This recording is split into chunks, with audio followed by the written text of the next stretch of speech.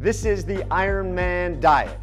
Hi, I am retired professional triathlete, CEO of Diamond Bikes, Tollakson, and today we are going to talk about the diet you can adopt to get to your ideal race weight.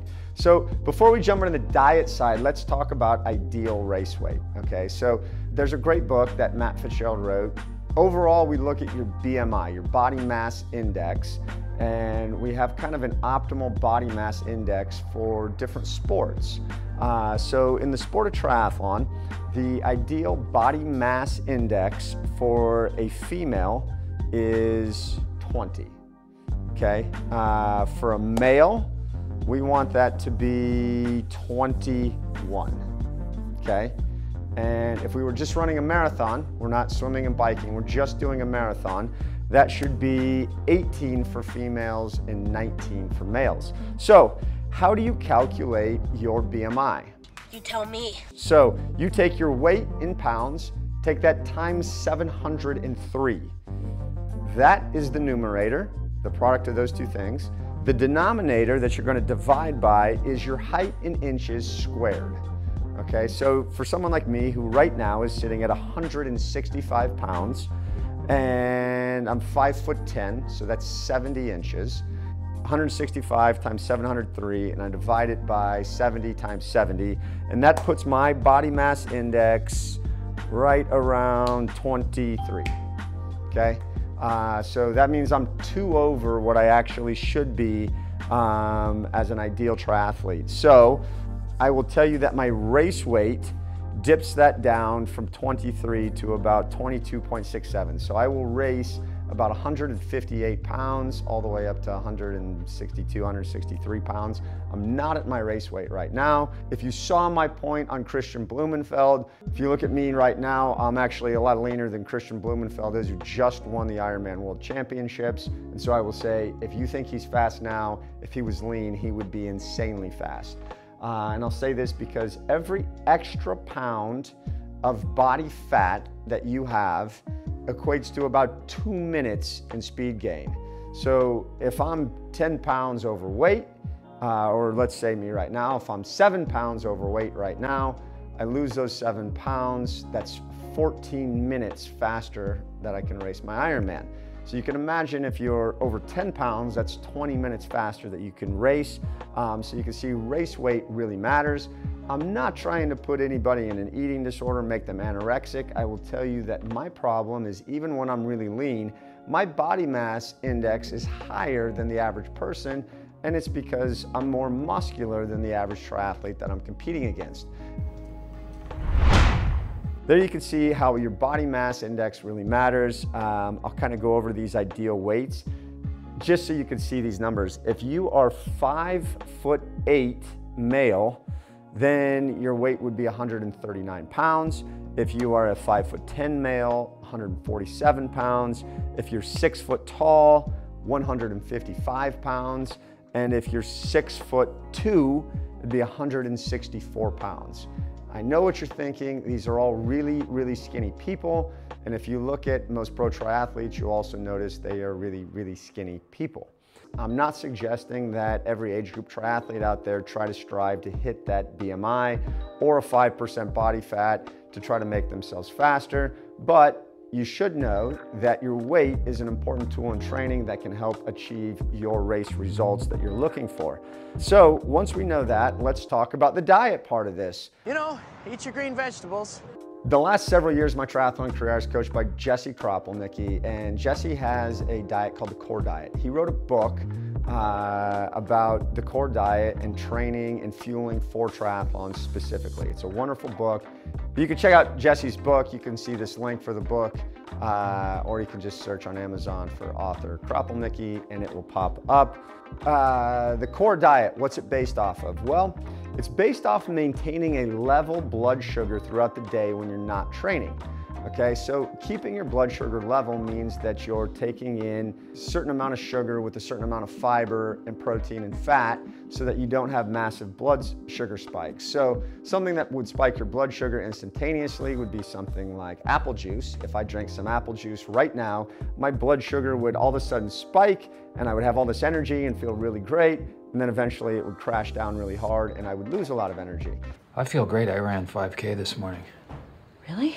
No, I threw up in the shower. So the idea is not to have big spikes and big crashes, but to keep that blood sugar level throughout the day, unless you're about to train, okay? And so when you're about to train, we actually want to spike our blood sugar, and then we want to try to keep the blood sugar high through the training period, and then keep it high through the recovery period, and then come back down to a lower level after training is over.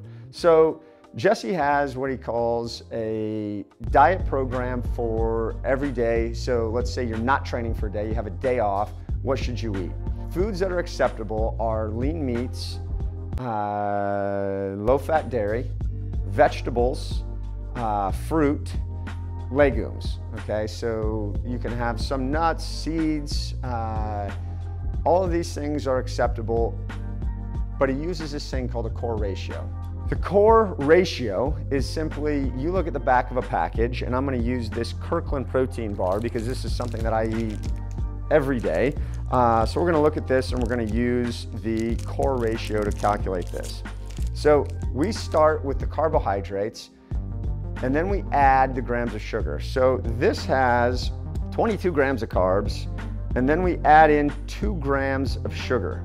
Okay, so that brings us to a total of 24 grams. And then we subtract the fiber. This has 10 grams of fiber, so that puts us at 12 grams. That number becomes our numerator. Our denominator, number on the bottom we're gonna divide by, is our fat plus our protein. So this has 6 grams of fat and 21 grams of protein. So that's gonna be 27 grams. So we're gonna have 12 divided by 27. The core ratio that we're shooting for is anything 2 or less. Okay, so if you're 2 or less on your core ratio, using this same calculation that I have, it's okay to eat and it maintains a solid, stable blood sugar throughout the day. That means most bread products are going to be excluded unless you're using some paleo or Ezekiel sprouted bread. They're probably going to be excluded from this because regular bread is going to spike your blood sugar too much. Sorry, I ate a lot of sugar today. Let's go through what you might eat during a day where you don't have any training. So for me, that's pretty simple. I would get up in the morning, I would have a smoothie, I would put some whole fat, and I know this isn't part of this, but the whole picture is what I'm looking at. I would put some whole fat yogurt in there, or some Greek yogurt in there, and that would give me the option of keeping the sugars low, the fat and the protein higher, to stay in my core ratio. I would put that, some protein powder, frozen fruits, frozen vegetables in a smoothie, have the smoothie and breakfast, go for it. I would then probably snack on these protein bars. For lunch, it's the same lunch I eat every day. I have tuna salad that I make with avocado oil mayonnaise, green chili peppers, 2 hard-boiled eggs, and a can of tuna, and then a can of green beans. So that's my lunch. All of that's Core Diet approved, keeps the blood sugar nice and steady. And then for dinner, I would do something like grill some salmon and steam some vegetables, and that would be my day. When you are training, we're gonna have a pre-workout window where we can eat anything that spikes our blood sugar. So you want that apple juice, boom, take that apple juice right before you're about to train, blood sugar raises, you're ready to go. You can do anything that's going to be non-core ratio approved. Eat that before you're training. Now you want to try to avoid foods in that pre-workout that have lots of protein, lots of fat, or lots of fiber. For obvious reasons, the fibers kind of stay away from. Go ahead, spike your blood sugar that hour before training. Continue to keep your blood sugar elevated by drinking sports drink or anything that's going to be non-core ratio approved during your training. So try to keep your blood sugar high. And then after your training, you have the equivalent duration of your training after your training. So let's say you went for a 3-hour bike ride. You have 3 hours from the time you stopped riding your bike to eat things that are non-core approved, non-core ratio approved. So you can eat pasta, rice, baked potatoes. All of these things are things you can eat in your post-workout recovery window. And it's really simple. When you're thinking about your calories, you want to think about replenishing at least 50% of those calories that you burn in your workout. So let's say you did a 3-hour bike ride and you burned 700 calories per hour on the bike. That would be 50% of that would be you're trying to replenish 350 calories every hour while you're on the bike. This gets complicated. I know it's a lot of math. We talked about a lot of math. I am a math geek. I know not everybody is, but I will tell you it's really fairly simple. Now, the big question is, let's say I know I'm 20 pounds overweight for what I want to race my Ironman at. What do I do? The easiest thing to do, okay, is to take that post-workout window. That post-workout window that you're looking at that says, hey, I've got this 3-hour window after my 3-hour ride where I can eat whatever I want. So then we're gonna look at that, cut that in half. If we wanna go really extreme, we can fuel just the training, just immediately after, and cut the window out entirely. And so we're just back to core diet, just core ratio approved foods in that window of recovery. You make sure you never restrict your calories during the training.